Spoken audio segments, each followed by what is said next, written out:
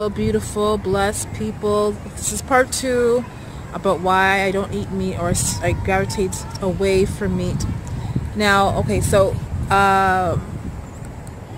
there is a process to slaughtering meat. There's a few processes. For people who are Muslim, they will not eat meat unless it's halal, okay? And through my investigation and my research, I found out that halal is less about praying or blessing meat, that it's more so about how the meat is slaughtered. So the halal process can be done by anyone, including a Christian, if this is done. So basically, you house the animal in an encaged or enclosed area so that they can't get away, and you sever the jugular vein.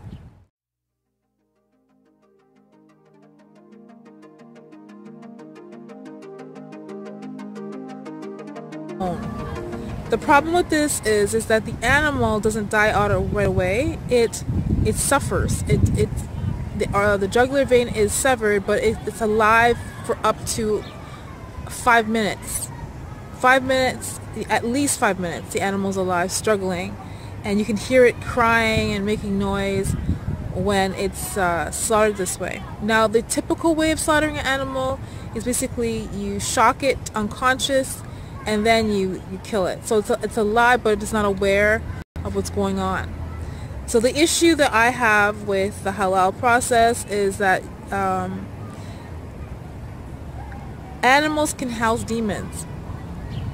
In the Word, the Bible talks about how there's a legion of demons in a man. Our Heavenly Father cast out the legion, and the legion didn't want to go to hell, and asked if Yeshua could cast them into the swine. He was come out of the ship. Immediately there met him out of the tomb a man with an unclean spirit.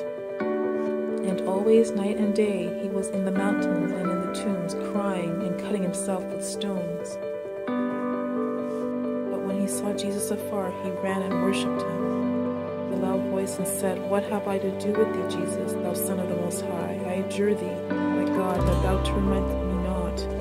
I am come out of the man, thou unclean spirit. And he asked him, What is thy name? And he answered, saying, My name is Legion, for we are many. There was there nigh unto the mountains a great herd of swine feeding, and all the devils besought him, saying, Send us into the swine, that we may enter into them. As Jesus gave them leave, the unclean spirits went out and entered into the swine, and the herd ran violently down the steep place into the sea. Were about 2,000, and were choked in the sea. That the swine fled and told it in the city and in the country, and they went out to see what it was that was done. If an animal is scared, angry, it opens a gateway. Those kind of things open a gateway to demons, right? So imagine the integrity of the meat that we're eating that's halal. If it's alive and it knows it's dying, it's suffering for 5 minutes, that's enough time for a lot of things to happen to that flesh. The Bible says that it is very particular about what kinds of meat as believers we're to eat. In relation to some animals we should not be eating, it's forbidden, and the blood of the animal gives it life, and so the animal must be drained of the blood, and I think that's where the halal process comes into play. I believe that that's why they do it the way they do it. Like I said, the only problem with that is that the animal is alive for 5 minutes at least during this process. So this is my issue with eating meat. Now, like you could say you could avoid eating halal meat, but there has been some controversial things happening around that. Now, one, anyone selling halal meat, because it's a religious thing, it's much cheaper to process and to sell than regular meat that's in the traditional way. And a lot of fast food businesses have taken on are selling halal meat because of that one thing, because it is economically better. They don't have qualms with whether or not it's halal or not, especially if it's economically sound for them. So that's why That's the second reason why I've stayed away from eating flesh. Now I have, like I said, I have eaten flesh, and I sometimes justify in my mind like certain things like turkey and lamb that are not common, like much common, that I always think to myself, it's most likely wouldn't be something that, you know, if it was going to be halal, they would label it as halal, and most likely it's not treated so inhumanely because it's not like beef and chicken are much more common. So like to produce it, it's mass produced and it's handled much more aggressively. Sometimes I'll justify eating meat in my mind that way. The safest thing so far has been to just abstain from eating meat as much as possible. And again, too, this is the addictive properties of eating meat. It's extremely addictive. So what I'm going to do is to link a few videos of the process of killing or slaughtering meat the halal way. Caution, okay, and hopefully the video, when you pull it up, it will indicate that you need to be cautious of watching it. It is very graphic and it's sad. I found it very disturbing to watch the animals suffer. It's very inhumane.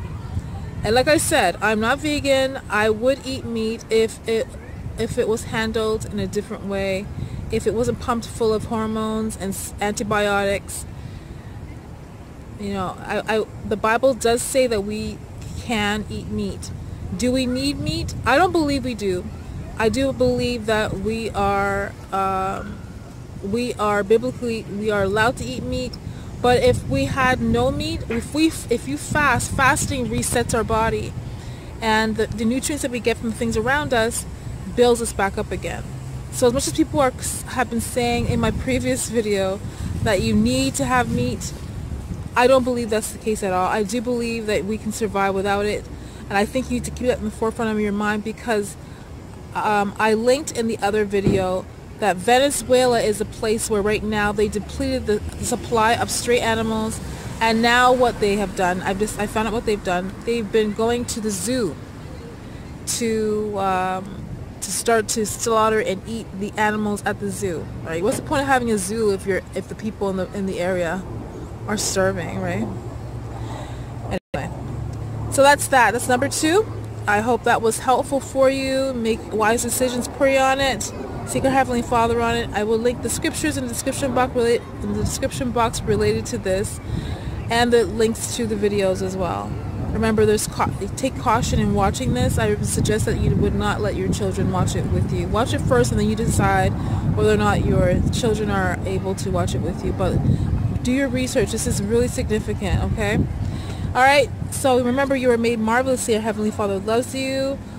I love you too, and our Heavenly Father loves you so much more than that. Until next time, be blessed.